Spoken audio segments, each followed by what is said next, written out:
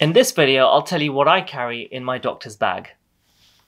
Ow! Ow! Oh. In this video, I'll tell you what I carry in my doctor's bag.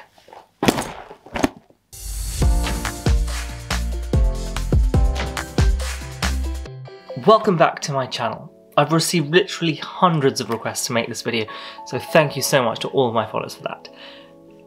You don't think they'll buy that?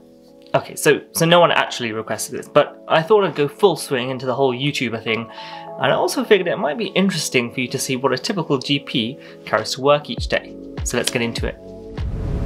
First up, the bag. Now, I know that some GPs try to carry these massive old school trunks to fit everything humanly possible, but I've managed with a slim bag like this very easily, and to be honest, I have no idea why other people carry so much extra stuff. I also have this handy little zip-up container for a few extra little things, including my stethoscope, obviously.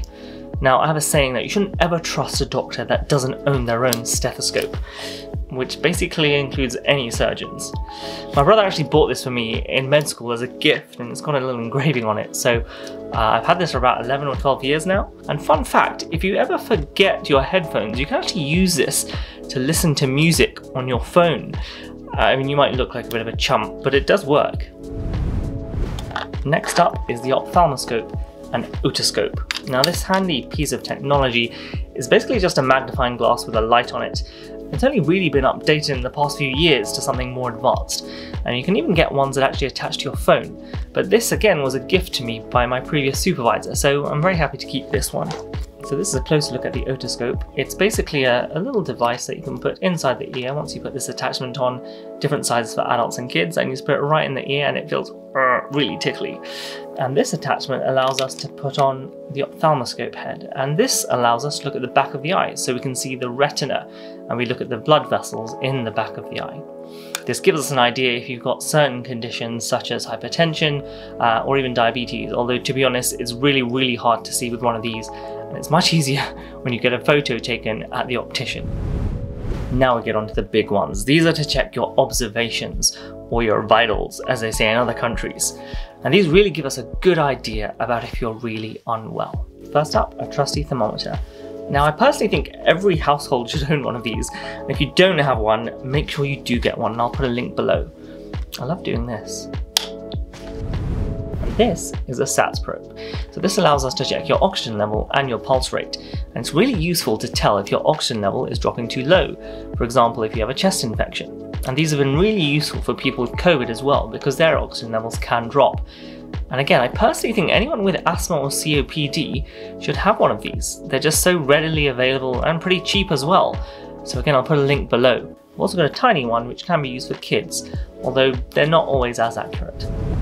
Next up, we have the blood pressure monitor, and I think this is pretty self-explanatory. And again, honestly, I think this is something that most people should get once you reach a certain age, because the difficult thing with detecting a raised blood pressure is that people usually don't have any symptoms. So by checking yourself every so often, you can hopefully stay on top of it. The last few extra things includes one of these, which is a tendon hammer, and this is what we do to check your reflexes, in case you've got a condition in which your reflexes are a bit slower, or faster, or what we call brisker than usual. Those are usually neurological issues. I also carry one of these, which is a blood glucose monitor. Not everyone carries one of these, but I can find it's really useful because when you're worried about diabetes, it's a quick and easy check. Some gloves, obviously, because, well, sometimes you have to do some gross stuff. One of these, which is a tongue depressor, because when we need to look in the back of the mouth and kids are screaming, it's really hard. Also, one of these. This is a tuning fork, which is kind of cool. If you whack it really hard against something like this, you might be able to hear this. It's making a really high-pitched, fine frequency sound, and we put that next to both ears to test your hearing. Another thing I also carry is a little tape measure. Usually this is used to measure babies' head circumferences, or sometimes if a patient has a mole on their skin, it's useful just to measure the exact size, and then we can track that over time. So a really handy one to keep. Some alcohol wipes, again, pretty self-explanatory. Also tend to carry some lubricant because, well, sometimes you have to do some examinations of some intimate areas, which could also get a bit gross. And that is pretty much it. Sometimes I also carry things like a urine pot if I need to get a sample of urine to send to the lab, but that's pretty much all that I carry in my bag. I thought I'd also cover a few things that I definitely don't carry and what doctors don't tend to carry in their bags these days. The first one of these is medication, and generally it's not really recommended anymore except for very specific medications, and generally it's only if you're doing a home visit to someone, and commonly the out of hours team will keep a few medications. The problem with keeping your own stock of medication is that first it can go out of date and then get wasted. And honestly, I've never really been in a situation where I need to give medication to someone immediately, because if they're that unwell, they need to be in hospital. And otherwise they can pick up the prescription from the pharmacy.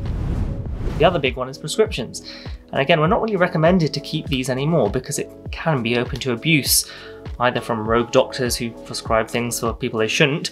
Also, it's a bit of a risk if someone knows that you're a doctor and you keep a prescription pad in your bag, it could easily be stolen. So for that reason, I and most doctors don't carry these anymore. And I think that's pretty much everything.